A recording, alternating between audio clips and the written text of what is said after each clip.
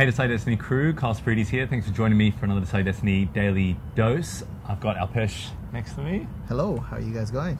Hope you guys are doing well. Today is decide to own your truth so that you can live in reality.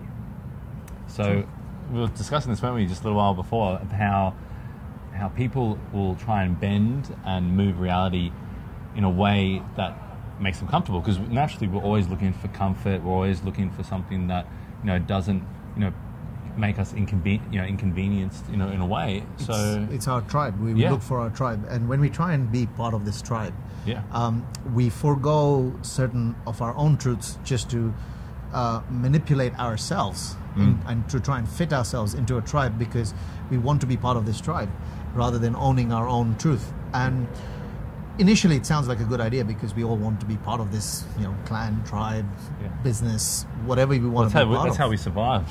Correct. Yeah.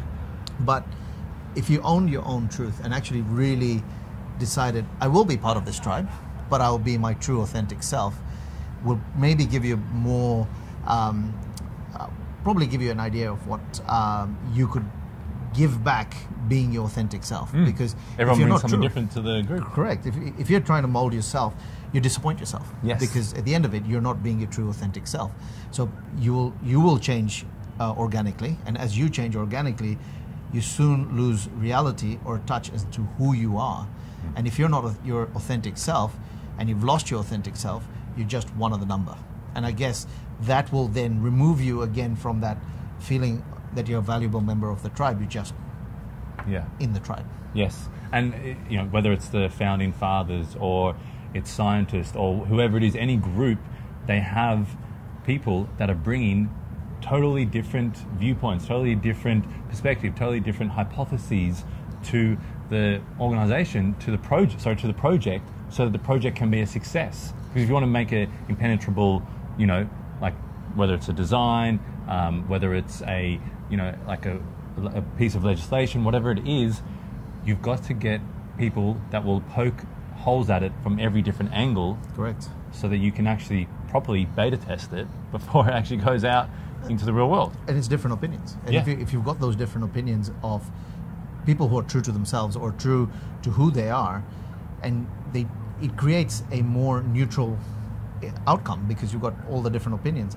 But also you've got the other side of things, which is if you're not true to yourself and looking at from a personal perspective or looking from your own self, once you start getting lost within the tribe, how do you then decide your worth within whatever community or tribe or business or whatever you are? So the truth starts to escape because you're not true to yourself. Yeah, and I've seen top CEOs that I've had interactions with myself who have tried to formulate a response about reality to avoid a real issue. And I was chatting to you before about it, where it was, I had to be the middleman and help out with a whole bunch of these different sort of groups of people and these different projects going along, and kind of said this is the reality of what they're dealing with. And I brought it back to the organization, said, like everyone's got their own realities and they see things in their own way, and it was like, no, motherfucker, this is the reality. This is the situation. We need to fucking fix this situation right now,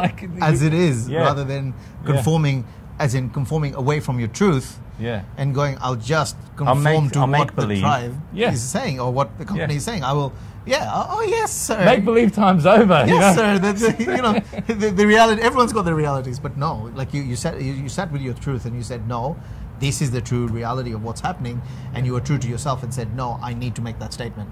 And so by you owning yourself, and as people start to own themselves, it creates relationships, and it creates interpersonal relationships that are based on honesty. And when you create something that's on honesty, it really states that you end up becoming more congruent towards the end goal. You actually become more authentic towards the end goal. Because as soon as you start becoming inauthentic or not true to yourself, unfortunately the direction of that relationship, whether it's business, personal, even just a simple relationship between friends, would transpire as being false, because if either one of you have not come in with your true self, then who are you really friends with? Exactly. You've destroyed the make-believe, relationship. the Yeah. imaginary. And the thing is, if it wasn't even from a place of ego that I confronted that person. It was just, this problem needs to be solved. There are people stressing out and actually Reliance suffering, almost, yeah. and having pain because of the situation. It needs to be solved. So this is the freaking reality. Regardless of what you want it to be, this is the reality of the situation right now. I know it's not a part of your bigger plans and things didn't go according to plan, but for us to address this properly, we need to actually start playing in reality, and I think that's something that we can all do. Correct. Awesome. Own our truth. Yes. There we go. Awesome, Vol. There we go. Fantastic. Thank you. Thanks, guys. Thanks for joining us. Share this around for anyone else who maybe needs to own their own reality, own their own truth. Leave us a comment.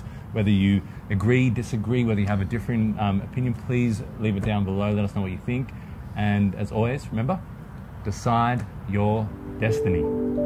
Cheers. See you guys.